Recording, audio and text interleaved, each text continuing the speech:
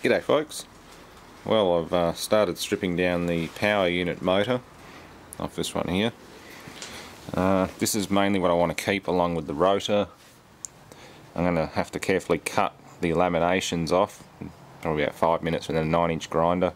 Pretty easy to split the rotor lengthways, and should be able to get away with one split to relieve any tension, and it'll just pop apart and you can drive the shaft out. But all I want is the shaft, the main front bearing, and the housing. Now there's no retainer plate for these bearings, it's just shouldered up against the shaft and pushed hard into the housing, so I'm going to have to make a retainer of some sort, like probably a whole plate to cover the front of this housing up, just make it look nice and neat and keep any water out, even with a lip seal on it or something, a V seal, and that should do it. I could even add a, if I make it out of 1/2 inch thick aluminium plate, I could even have another self-aligning bearing just to help give it a bit of extra support, double bearing it. That way I can just drive it straight off with the Yanmar diesel and it'll go pretty well from there. It's either that or center a self-aligning bearing on there instead of this one, and allow that to take up any excess or any misalignment between the engine and the power unit, because that's going to be a big issue. Apart from that, it shouldn't be too bad. Okay, well it took a little longer than expected, but that was only because there's aluminum through the laminations. I had to keep oiling it and just making it easier to cut the alley out, but went through there pretty well. Split it down to pretty much where that key slot is, and a little bit of a gouge in the shaft, but that's alright. I'm going to turn that smooth anyway. The bearings are already pretty rough, so I'll use this one for the time being and re-grease it, like wash it and re-grease it. But ultimately I'm going to need another main bearing. So it'll do for now, for the purpose of mock-up and test run even.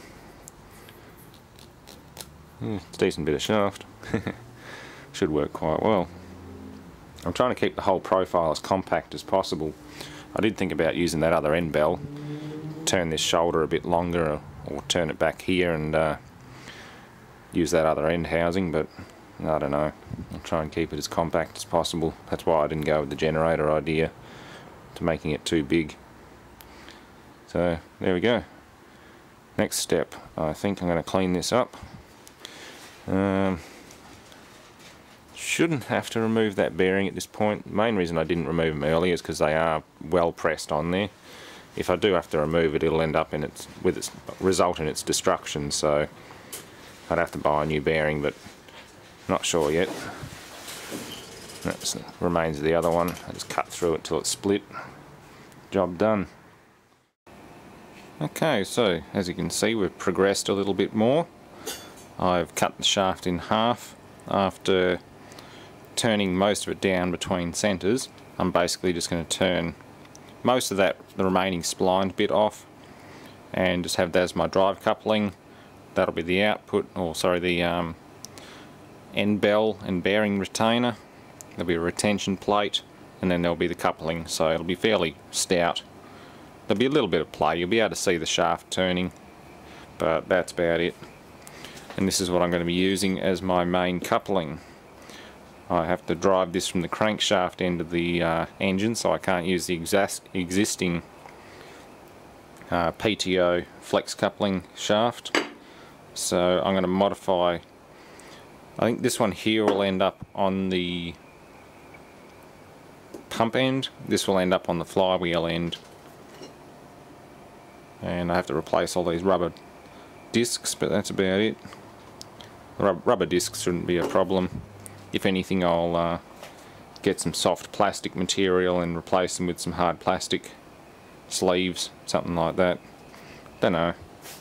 There's already a flex coupling on the unit, so I'm guessing polyethylene or polypropylene sleeves won't hurt it at all, given that it's now got 2 flexible couplings between the hydraulic pump and the engine. So yeah, it's all good. I just centre drilled it, obviously cut the shaft in half with the 9-inch, and I'm going to start turning it down and see how we go. There's not a lot of grip on the chuck, so it's as concentric as I can get it without taking it to work and using one of the machines on Monday, or whenever I get the time, probably next week or something. But knowing what I'm like at work, by the time you're done for the day you want to get home rather than hang around and do other things, so we'll do it all at home, apart from key slotting. I will take it to work and key slot it during my lunch break or something, because we're going to need a shaft key, that's for sure. Alright, let's start turning some material off. There's a bit of oil on the shaft from when I was cutting it previously, so as I started this I noticed a bit of smoke, so this should be pretty interesting.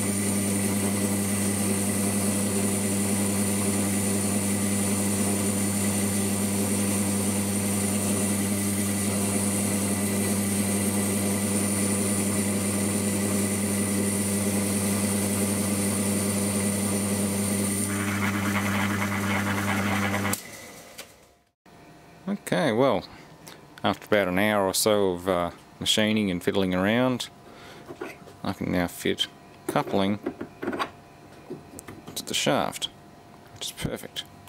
That'll tap on quite nicely after I mill a key slot in it. I'm going to have to do that one at work, but at least all the machining's done. It's just taken quite a while, which is normal for such a small lathe. You can only take tiny cuts. I really need to get the turret lathe tooled up so I can take some bigger cuts. And a decent motor on it too. But anyway, the old 1942 South Bend 9-inch does a very good job. Made in South Bend, Indiana, USA. 1942. It's a good machine. Albeit worn, it's still good. Got no problem with what I've done today. Alright, well that's what we're looking at.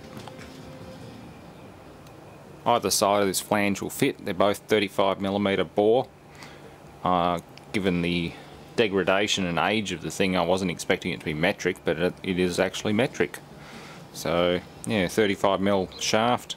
I've got a key slot at 8mm, and yeah, it should work quite well. I just have to make up a retainer, like drill and tap these points here, 1, 2 and 3, and make a semi countersunk type retainer, or at least make it with a spigot on it that can push the bearing hard against the wave washer. That way the shaft is at its optimal position, and so is this, the drive coupling. So yeah, there's a bit of fine fitting involved, but it will work quite well. And that will bolt straight onto there, and it'll work.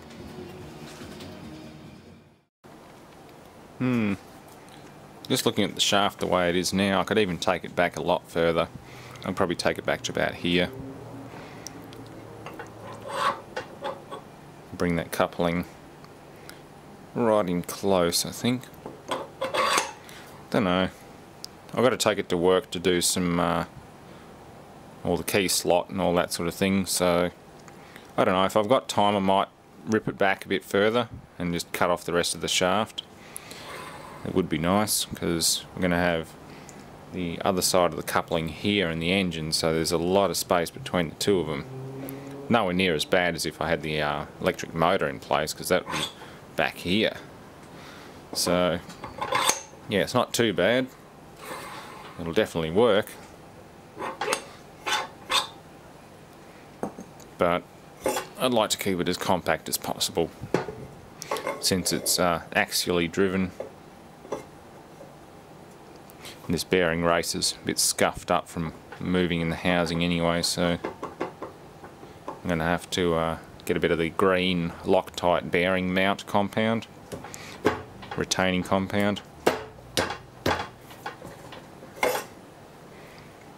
That, or try and drill and tap into probably that surface there and just put a little grub screw in there so that the outer race doesn't spin in the housing. Although more than likely I think the best option would just be some soft bearing mount, something that I can just heat the housing and release it again when I want to pull it apart. The bearing itself's cleaned up, it's good to go. I don't have to replace it. But that's what we got to play with. It should work quite well actually. Thanks for watching.